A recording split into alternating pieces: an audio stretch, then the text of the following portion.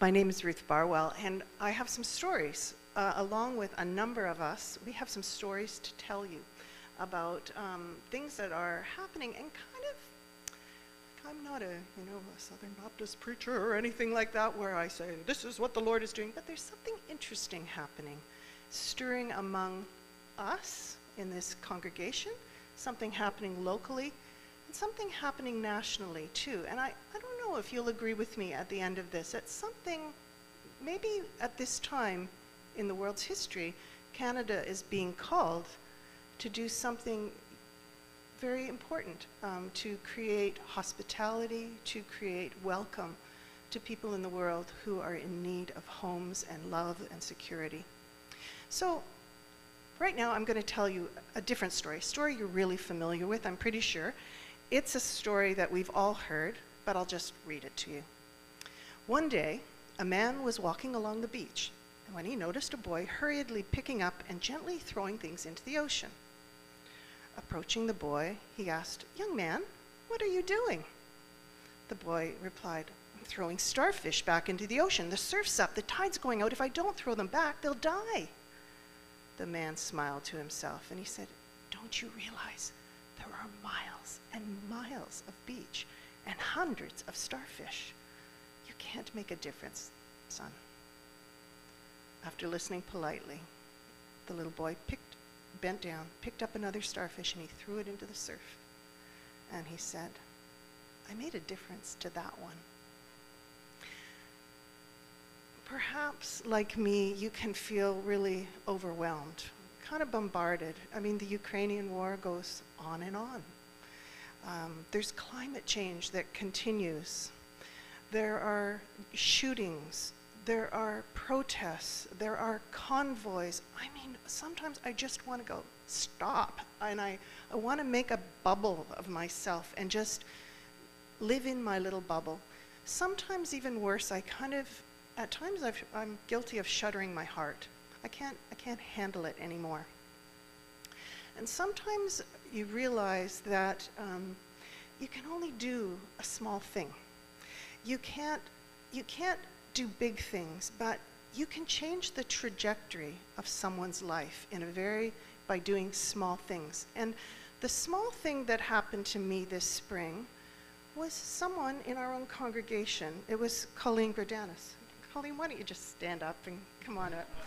And you were maybe at the same meeting I was, but God touched me in maybe a different way than God touched you. And we all, hear God's voice a little bit differently in our lives.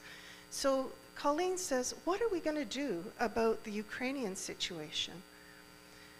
And then Ed, just stand up, Ed. Come on, you two. So Ed lends voice to Colleen, and he says, because he's chairing the meeting, he says, "What are we going to do? Does anybody want to do a bit more research with that?" So then Carrie, she says, "I'll help." So the three of us, the three women, so Ed just hands that off to the three women. And he says, so we get together for coffee. We have a lot of fun, actually. We laugh quite a bit for all the heaviness that this topic engenders. And so then the three of us kind of get together. And why don't you come up, Carrie? And more people become involved.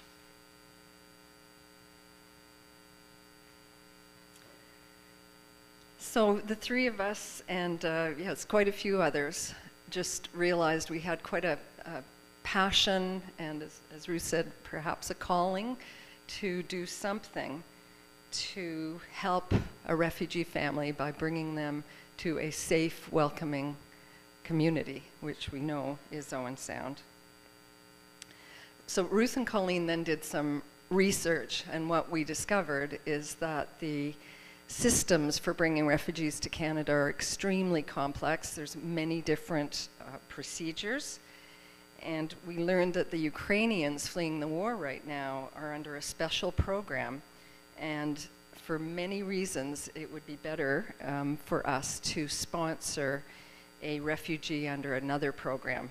And I don't want to belabor all the acronyms, and it was just very complex, but if we use the program called BVOR, we would get the guidance of the expert at the PCC, who's been very, very helpful. And also the government will do cost sharing with us for the 1 year of support that we legally agree to give the family. So we we are going to be responsible for 6 months of their care and support, and the government will provide 6 months as well. So for those 2 reasons and many others, we thought this BVOR sounds like the right thing. And then we learned that they are some of the most vulnerable refugees, and they have been vetted by the UN already, so they are ready and waiting. They've been screened, and some of them are waiting in refugee camps or other temporary accommodation. So we formed a larger committee, Ken and Mary Frook and others. I haven't, because of the masking, and I'm a new member, I don't actually know. I know Ken and Mary. Mahmoud and Hayat are helping us, so thank you for that. And then there's Dick Hibma has helped, and I don't know all the others, I apologize. So on May 17th, we made a presentation to Session, and we asked for support. We asked for using the congregation's resources to assist us, both financially and manpower, human, emotional support. We asked for a commitment to help us cover that 6 months of financial support that we need to commit to. And a few days later, we were thrilled to learn that Session agreed with our request and said yes, and that we could proceed. So we asked for some time to talk to the congregation, and that's where we are today.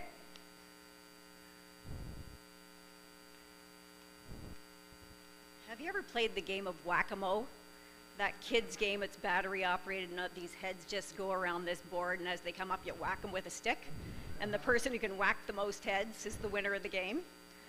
Well, for me, the last 3 years has felt like whack-a-mole.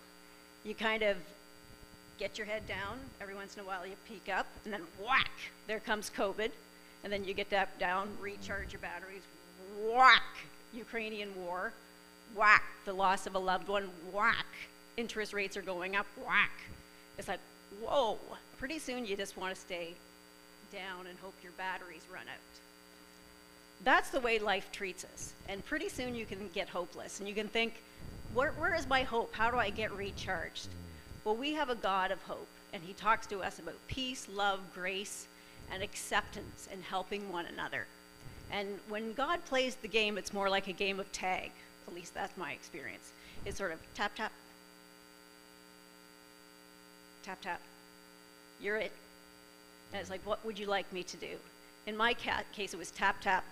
What are you going to do about this? And then the next person got the tap, tap, tap, tap, tap. Pretty soon there was a lot of us in the game of tag. So my encouragement to you is become part of this game. God's going to play it with or without us. He is working to get his people to safe places within our community. And I hope you'll be part.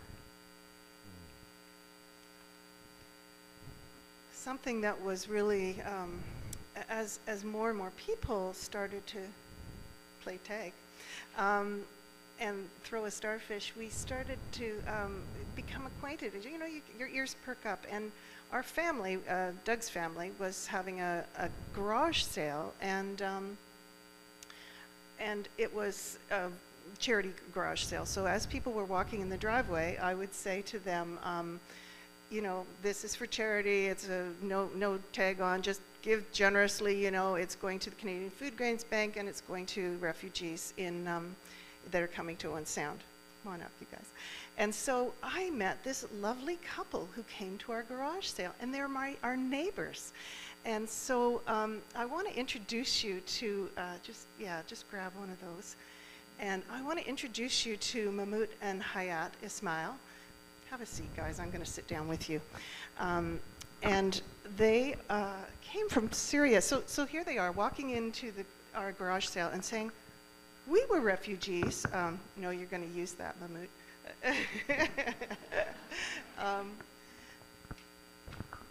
they said, we were refugees 5 years ago. We came from Syria, didn't have a word of English, well, I'm going to let you tell the story in a second, and came and were greeted by the Lutheran Church in Owen Sound. Yes? You guys have an amazing story. I'm going to wrap up a minute. So now, Mahmoud and Hayat are living down the street from us. They're homeowners, Canadian citizens. They have 5 children who didn't come, but they are quite cute kids, one born in Canada. And tell me a little bit. Maybe I'll start with you, and I'm going to encourage, speak right into the microphone. Doug, is this mic going to interfere if they just share this mic? Okay. So you'll need to kind of, yeah, you got it. So tell me, how did the war start, the conflict start in Syria at the very beginning? Start us from the beginning. Yeah, it was 3, 4 boys. So they wrote in the wall, we don't want the president. So after that, they took these boys and they put them in jail, and they start to take their nails off and torture them. Yeah. So that's why people, they say, because of these children, and they don't know anything, they don't know what they wrote in there. They don't understand what this means. So the people in Syria rose up and said, you're torturing children for speaking something very relatively innocent. Yeah. So this is start in So Syria then the about these president, kids. what happened then? So then the president, he invited other countries to join in the war, or what happened then? Yeah. Like Russia came, and China, United States, all country they came, So, Mahmoud, what propelled you guys out of your home? So the war has started now in Syria, and there's this conflict going on, and there's cities and towns being, what, bombed? Yes, bomb. Was started in Daraa, named city in Syria. After that, they came to my city. Which is what city? Last, Aleppo. My city is Aleppo. Yes. And the government hit the bomb, of the people. Yes, we stay at home, but not safe. We don't know what time coming bomb to us in the house. So what did you do then? Just to stay in home. We say, God, He knows. After that came the ISIS. So ISIS came and moved into... To my village, because I'm in the village, in the big city. They came, they want my village. They first hit the people, the bomb. We running away to the farm. You had a family farm nearby. Yes. Under the tree, we stay a couple days. And after that, not safe. We said we want to go to Turkey. So you're staying at the farm in the open, like under under a tree? Yep. Yeah. And you have, how old are your children at that point? 3 years, 4 years, and 1 year. So I remember you saying, and there's snakes at night. Yeah, snake and bugs, and so I all the night watching my kids when they're sleeping on the floor. Yeah. So what happens then, Hayat? What do you do then? After that, we have Mahmoud's brother. They were in Turkey working there. So Mahmoud, he said, like, not good life to live there, and I can't wash clothes and cook for kids. So he said, we want to move to Turkey. So we went there, and we lived with Mahmoud's brother for a couple months until we find apartment and Mahmoud find work. So you're in an apartment in Istanbul? Yeah, in Istanbul, yeah. And how many are living there at that point? So you go and you're with his brother, and are they a family? Yeah, Mahmoud's sister with her 5 children too. She went with us, and 2 of Mahmoud's brother, and my 2 or 3 cousin and his nephew. Yeah. How big of an apartment are you talking? Yeah, just for like 2 or 3 weeks, and after that, each family found their place and they moved. So now you're in Turkey, and you're thinking this is a temporary kind of situation. You'll go back to Syria when the war kind of finishes. So you start to kind of settle a little bit into Istanbul. And then what happens? Yeah, we left to Istanbul and we stay there around 3 years. Yeah, I'm working. But I'm work hard from 7 o'clock to 7. 7 p.m. Yeah, 7 a.m. to 7 p.m. But after finish the work, not give me all my money, you know. Because you're not a citizen? Because you're not a Turkish citizen, they think? No, because we are refugee too. No. Because we visit there, they say you Syrian, you're not Turkey. You're not Turkish, so we can No. take advantage of you. Yep. And after that, I heard my cousin phone me and said, here group, if you want to go somewhere, come in here, Sion. There was something you told me earlier that was kind of interesting about how, as you stayed in Turkey, people were becoming increasingly hostile to Syrians. Yes, they didn't want Syrians in Turkey. And so it was a relative of yours that tried to take a boat, yes?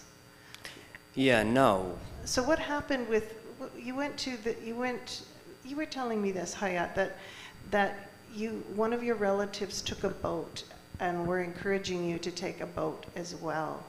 What happened there? Yeah, we want to go to Europe to travel by water. So, yeah, Mahmoud's, some of their family, they want to go to Germany. So he said, if you want to come with us, we will go to Germany. And it's too dangerous to go by water, so I didn't go. So I said, people were taking money from people, sending them out onto the ocean, yeah, and then some people died. yeah, yeah. So that's why I was, You were very reluctant. yeah. So Turkey became increasingly hostile to Syrians and to other to immigrations and to new people coming into the country. So you were about to talk about. So now there's this. How do you hear about applying to Canada? Oh, no, we applied. We said, we don't want to live in Turkey. Because I'm working, no money, nothing. I have kids, I have a house, I want to pay rent, you know.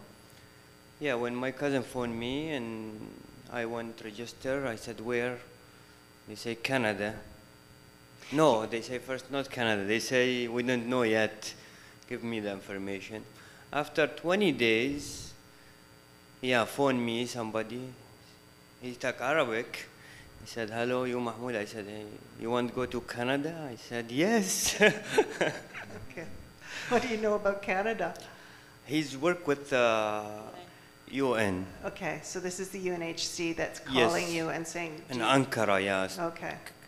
Yeah, I said, okay, yes. He said, okay, you have a meeting couple days. I said, okay. He said, bring your kids and your wife coming.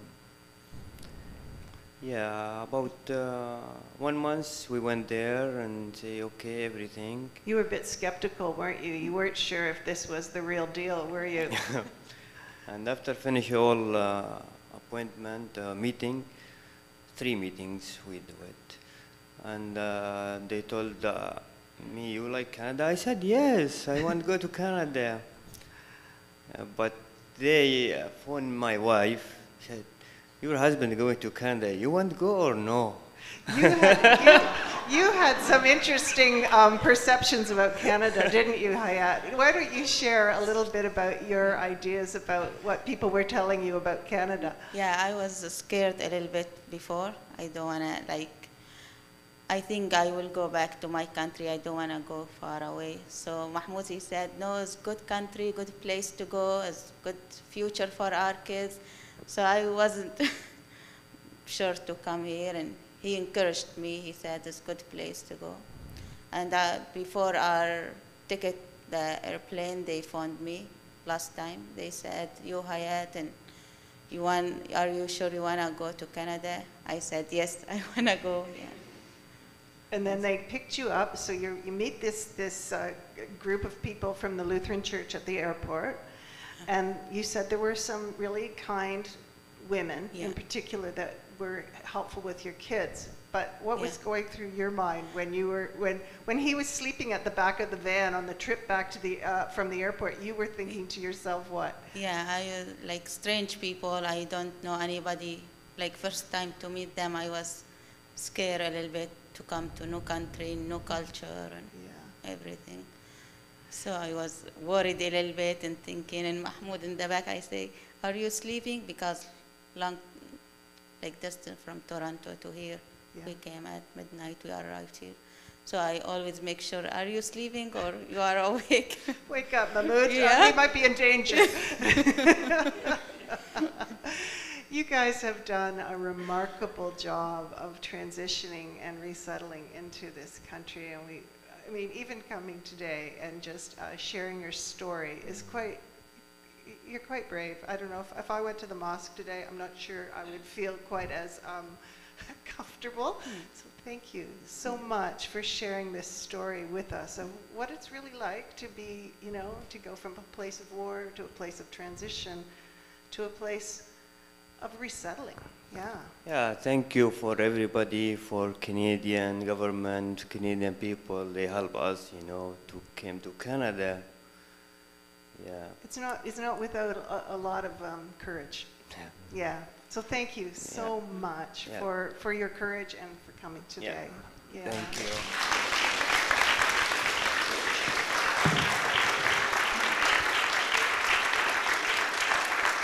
And now we're waiting. We are, something that Mahmoud and Hayat didn't tell you was that they're awaiting their family for coming. Their family's in jeopardy in Turkey, so they are trying to bring family members over. And we don't get that choice, but we also are in a place where we're trying to prepare. We're trying to prepare as we make application. We hope that in the fall we'll have a small family that will come maybe from Syria, maybe more likely from Afghanistan or Iran or Eritrea. With the BVOR program, the Blended Visa Office Referred Program, you don't get a choice, particularly other than if you meet the criteria. But that they wait for us, we wait for them. So we kind of hope, Ken, do you want to come up? Because we're hoping that now, as we sort of look at this blended split, this 50-50 program, that one of our preparation things is to get money together and to get some things going that way. And you know who was selected to have that particular role, right? Truly, it is definitely an exciting time to be involved in our church family here at St. Andrews. And hopefully at this time in our presentation, you are saying, how can I help a needy family? A family through no fault of their own is living in a war-ravaged environment. You have been introduced to our new friends, our refugees from Syria. And I'm sure you marvel like I do at the manner in which they have adapted to a new country, a new language, and new customs. A huge commitment on their part, and what a beautiful success story. I don't know, it may have been mentioned very briefly, but they have been here for 5 years, and already they have purchased a home after saving the down payment for a home. That's truly incredible, and I congratulate you for that as well. In response to the question in our hearts, how can I help? Here are some possibilities. We're looking for some people who want to change the world by changing the trajectory of a family forever. Many of us live a life of privilege. We can worship in this building, feel safe, have food security, health services, access to education, and enjoy reliable roads. All privileges. Many of us are comfortable. We have extra money in our savings accounts because we had a good job, perhaps a pension, and maybe even an inheritance. We invested in our homes and businesses at optimum times.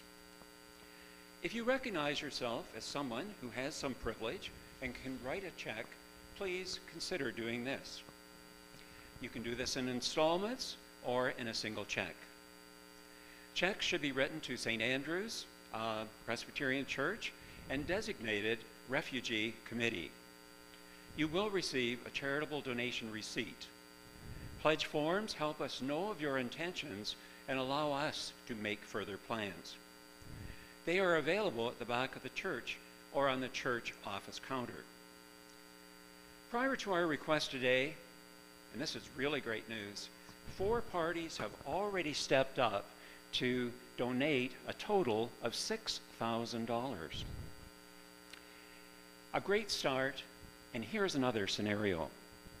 If 4 people gave $2,000, 6 gave $1,500, 10 gave $700, and 10 contributed $500, a total of $29,000 is realized very quickly.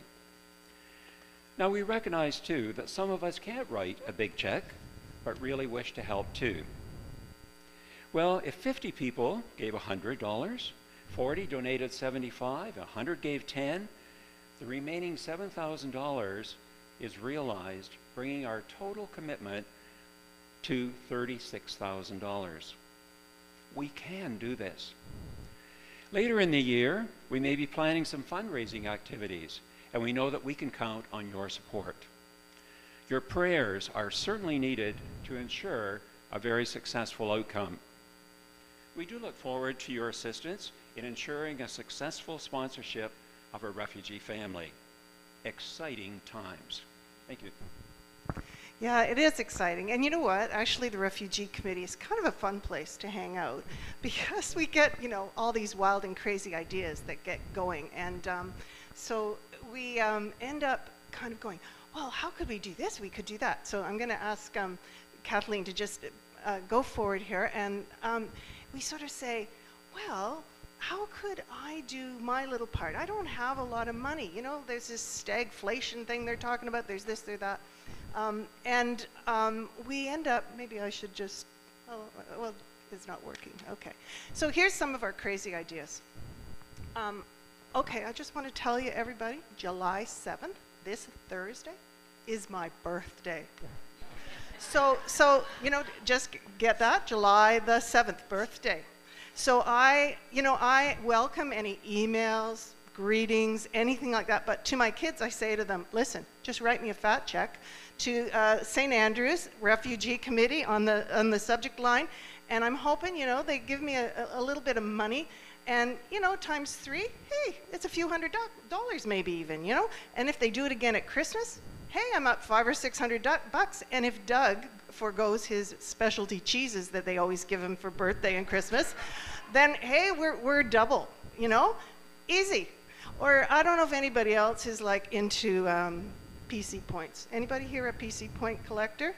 Oh my gosh, if the checkout lady says to somebody in front of me, do you collect PC points? And they say, no, I almost feel like going into a marketing spiel, what do you mean you don't? Like, I get $25, $30 every month, I really do. I make good money out of my PC points, right? So what if I just wrote a check for that money? It's like free money. Or I bought a gift card instead, and I put it in the offering thing and just said, this is to fill their fridge when they get here. What if, I happen to know that Kathleen, has anybody ever tasted Kathleen's Christmas platters? This is the advantage of being on Praise Team. You get one at Christmas, and people at her workplace ask her to make them for her. She has this amazing baking gift, as does Hayat. Oh my gosh, this is worth coming to the Refugee Committee just for that, because she makes these amazing, what are they called? Baklavas and kanafa. Oh, the kanafa is really exquisite. Anyways, so she sells those a little bit on the side, and you know, Kathleen does a little bit. I bet you every one of us could say that we have a little skill, that somebody would be interested. We should make a big board or something in the church and have a little barter system. Or, you know, this is inspired from Jackie and Ed. Now, Jackie and Ed were at our house for dinner in the spring, just before Lent. And I say to Jackie, do you want a glass of wine? And Jackie's like, oh, no, we're giving up wine for Easter. I'm going to pick on you guys. Or we're giving up wine for Lent. And then she looks slyly at Ed, and she goes, it's not Lent yet, is it, Ed? And so we polish off a bottle of wine. And so I'm thinking that, you know, if we went kind of on a Lent thing, gave up wine for 6 weeks, or, you know, what's a bottle of wine, 20, 25 bucks, you know, now we're into 150 bucks. Maybe for hookstras, it might be a bit more. But anyways, you know, think about your haircut during COVID. You know, during COVID, we had this, you know, these interesting looking haircuts. I figure if I learned that I could go longer without a haircut, right? And so I was like, if I went from just getting it cut every 4 weeks and went to 6 weeks, my gosh, I could save myself 150 bucks just like that.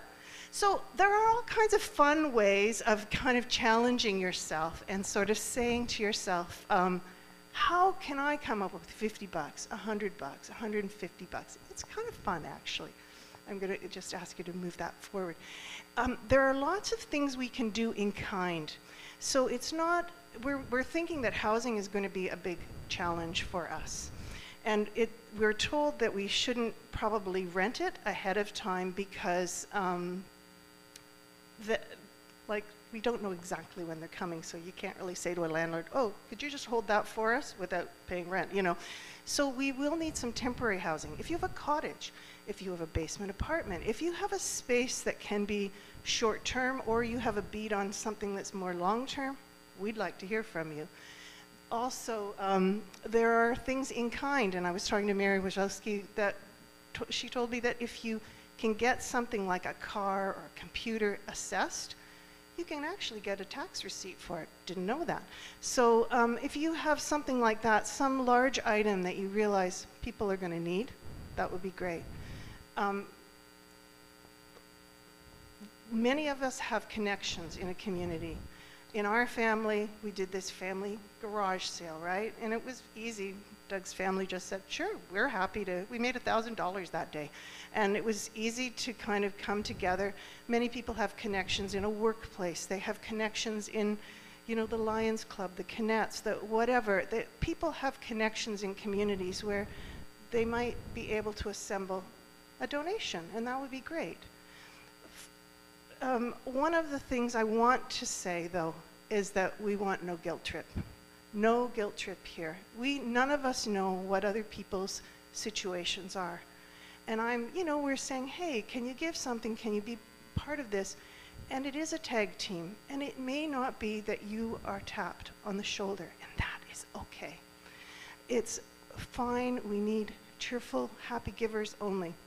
Because things happen in our lives. I don't know whether you've got some commitment on your plate that nobody else knows about.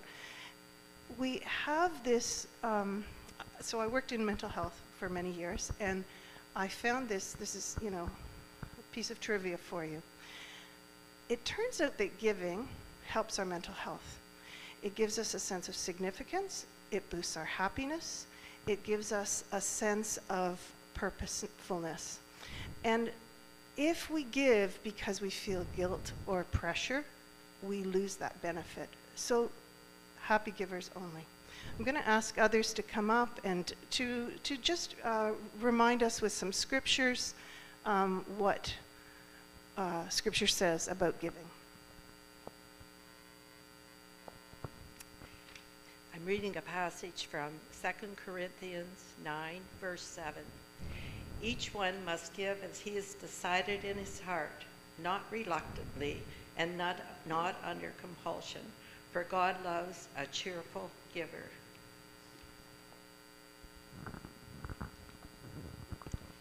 And I'm reading from Matthew 25, verses 37 to 40. Then the righteous will answer him, Lord, when did we see you hungry and feed you, or thirsty and give you drink? And when did we see you a stranger and welcome thee, or naked and clothe thee? And when did we see thee sick or in prison and visit thee? And the king will answer them, Truly, I say unto you, as you did it to one of the least of these my brethren, you did it to me.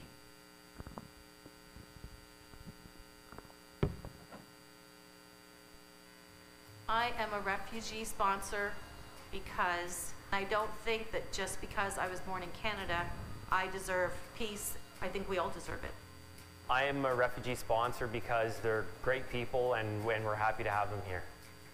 I'm a refugee sponsor because I can do something. I am a refugee sponsor because they are fellow human beings. Because my family was an immigrant family and started a new life. So why not help another person do the same thing? Because it just warms my heart to be able to offer the very little that we can that helps them so very much. Because I felt that I should be helping, doing something. Because I have more than what I need. Because it's so much fun when we laugh. Because I believe in bringing other people to our country who might not have a safe place to be. I'm a refugee sponsor because the kids would say, we're free, we're free.